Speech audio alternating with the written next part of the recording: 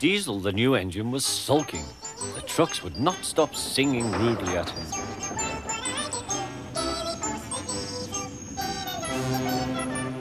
Duck was horrified. "Shut up!" he ordered and bumped them hard.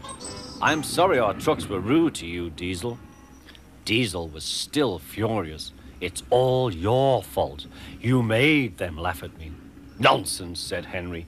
"Duck would never do that. We engines have our differences, but we never talk about them to the trucks. That would be disgraceful," said Gordon. "Disgusting," put in James. "Despicable," finished Henry. Diesel hated Duck. He wanted him to be sent away, so he made a plan. He was going to tell lies about Duck. Next day, he spoke to the trucks. "I see you like jokes.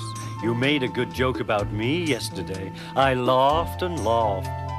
Duck told me one about Gordon. I'll whisper it. Don't tell Gordon I told you." And he sniggered away. "Oh, ho, ho," guffawed the trucks. "Gordon will be cross with Duck when he knows. Let's tell him and pay Duck out for bumping us." They laughed rudely at the engines as they went by.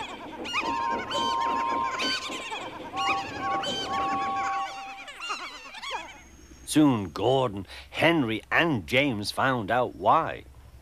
"Disgraceful," said Gordon. "Disgusting," said James. "Despicable," said Henry. "We cannot allow it." They consulted together. "Yes," they said, "he did it to us. We'll do it to him and see how he likes it."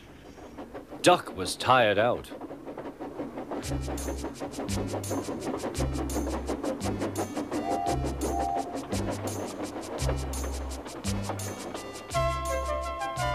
The trucks had been cheeky and troublesome.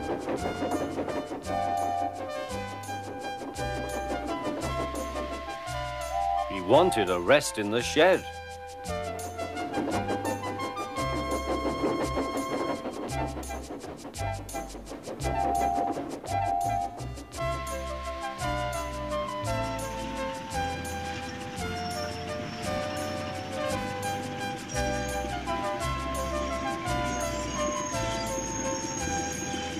The three engines barred his way.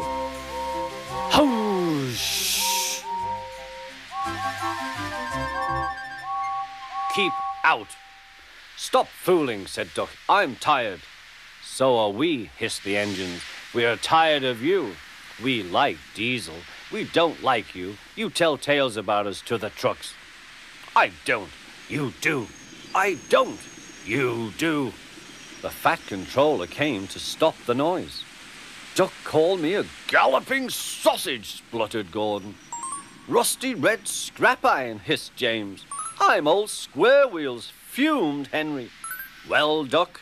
Duck considered. "I only wish, sir," he said gravely, "that I'd thought of those names myself. If the dome fits." "Oh, he made trucks laugh at us," accused the engines. The fat controller recovered. He'd been trying not to laugh himself. "Did you, Duck?"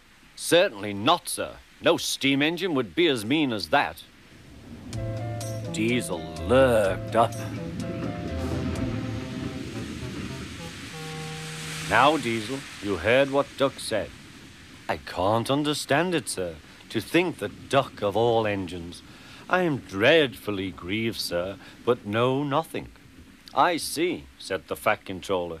Diesel squirmed and hoped he didn't. "I'm sorry, Duck, but you must go to Edward's station for a while. I know he will be glad to see you." "As you wish, sir." Duck trundled sadly away,